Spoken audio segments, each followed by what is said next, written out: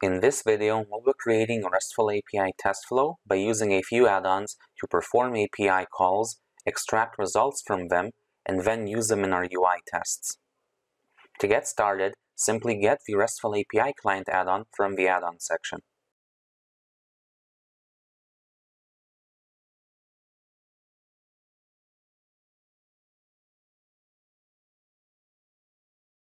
Let's start by creating a simple web test. Select the web option and hit next. Here you'll need to give your test a name and an optional description. Next, we'll need to choose an application. Let's add a new one.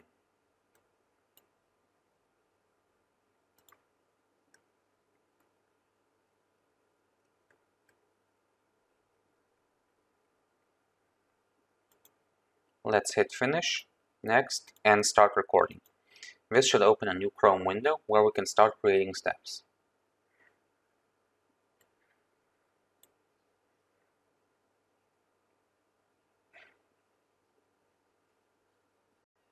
Let's create an API request in our test by pressing Add a Step manually and searching for the get command.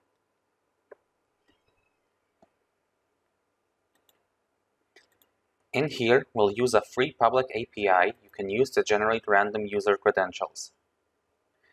This will be our URI endpoint. Let's give an expected status.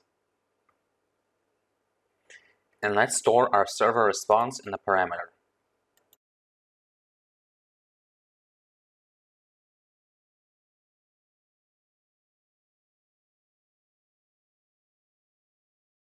Now, the agent is loading up the add-on code and executing it to get our API results.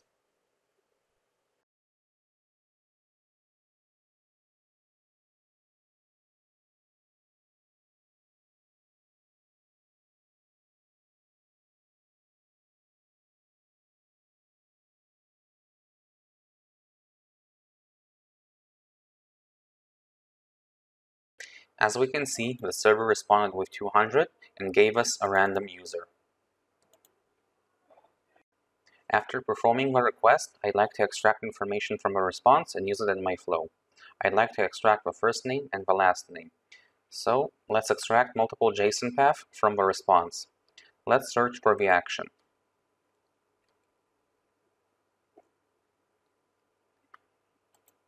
It'll prompt me to install the JSON Operations add-on. This add-on contains many different kinds of actions that can be used to manipulate JSON strings. Let's insert the JSON value with server response.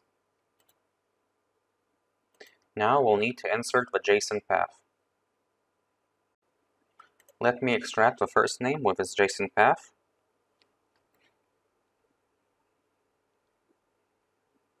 And then the second.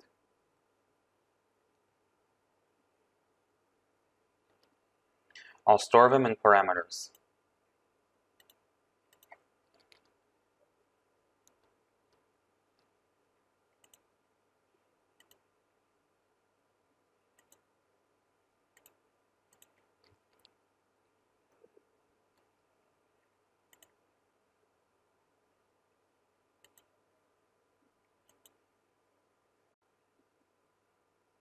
Next, I'd like to type their names into the full name text box.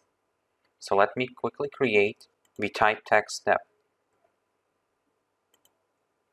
and use the parameters I used to store the first and last names. Then I'll type in the password.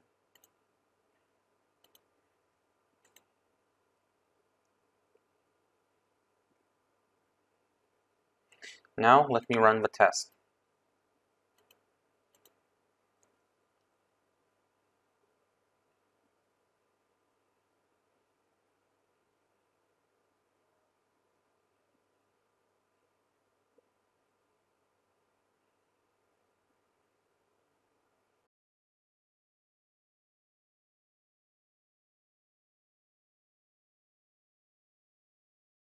As we can see, the name was typed in with brackets and quotes.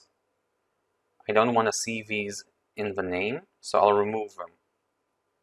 We can use another action for that, called replace substring with regex. Here I'll need to input one of the parameters and the regex I'd like to use to remove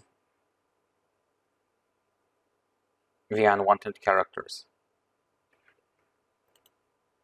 I'll use this, and I'll leave replacement empty to just remove them.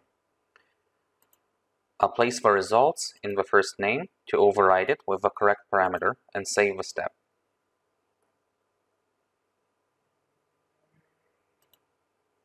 As we can see, the name is now correct. Now I can duplicate the step and do the same for the last name.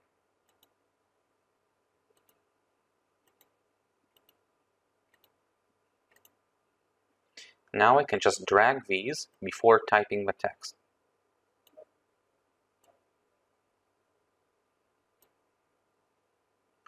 And now let's run the test again.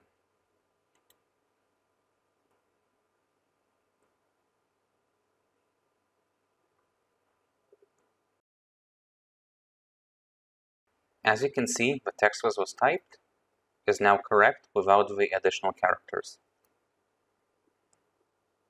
You can always find more information about add-ons and how to use them through the test project documentation. You can find the documentation from here. Then, simply search for the add-on or topic you'd like to view information from.